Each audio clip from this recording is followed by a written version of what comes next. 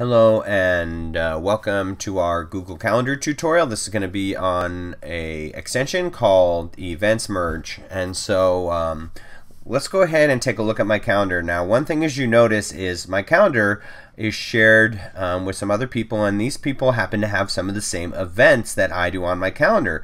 For example, this Tosa Chat, the Dig Sit video, you can see those events up here twice. The Salsa Showdown's on here twice. And this other event is on here twice. And so this kind of happens when you work with colleagues that you go to similar meetings with sometimes.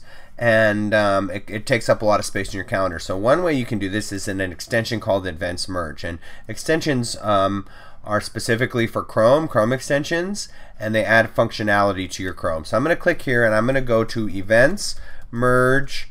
It doesn't even matter if I spell everything right, Chrome extension. And so I can see right here, Event Merge for Google Calendar right here, Google Chrome. So I'm going to go ahead and click on that, and it's going to open up, and you're going to see that this is an extension. I can see that right here, and you can see Event Merge for Google Calendar. And so the information it shows me is, look, it's going to take these three different events and make them into one event. So you can see, let's see how that works. When I add this to Chrome, it's going to pop up in the top right hand corner right up by my little guy. It's going to ask me if I want to add this extension. Yes, I want to add it.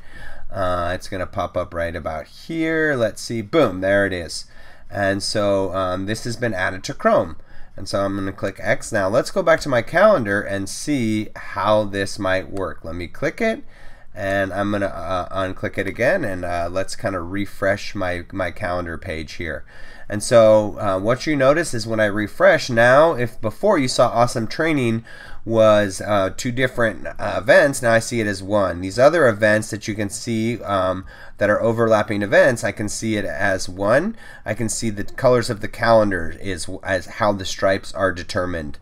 Also, like this event is white, that means that person hasn't accepted it yet. So if I want to undo that, I just come up here and click on it, and then you can see the events are separate. And if I click on it again, now I can see the events are overlapping or together. So there's the week view. Let's go ahead and take a look at the day view. Again, side-by-side calendars, no overlapping events here, but an overlapping event here. I can see three calendars at once, which is pretty awesome. If I don't want to see those calendars, I can just unclick them down here, by the way. But I think that's pretty cool. Takes my top two calendars in the other two calendar. But again, Events Merge, it lets it merge. Again, there's it on. If I turn it off, then you're going to see two events right here, like the Awesome Training. I turn it on again, and then you can see them merge together. So this just kind of helps make your calendar a little bit cleaner if you share multiple events with people that or calendars that you don't want to show up multiple times. Thanks for watching, and rewatch if you need a little bit more help.